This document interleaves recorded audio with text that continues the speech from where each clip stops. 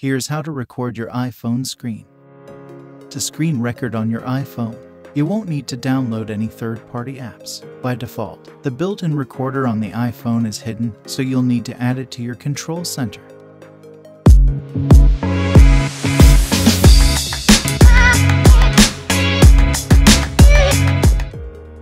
Tap the Settings icon, Control Center, and then Customize Controls. You'll see a list of tools and shortcuts that you'd normally find on your control, as well as a list of options you can add, find, screen, recording, and tap on the plus sign to add it to your controls. You can rearrange the order of the tools by holding the bars and dragging. You should now have the screen recording option set up in your control center. If you have an iPhone 10 or later, you can do this by swiping down on the upper right corner.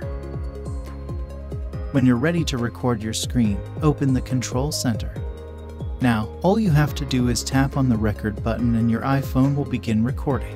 You'll know that your screen is recording when you see a red timer on the top. To end the recording, open up your control center and tap on the record button. Again, you can change the video settings by tapping and holding the record button to record your voice as well. Make sure the microphone button is red.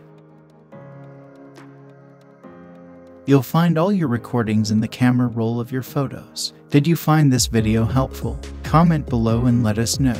Or if you know any alternative methods, share them in the comments.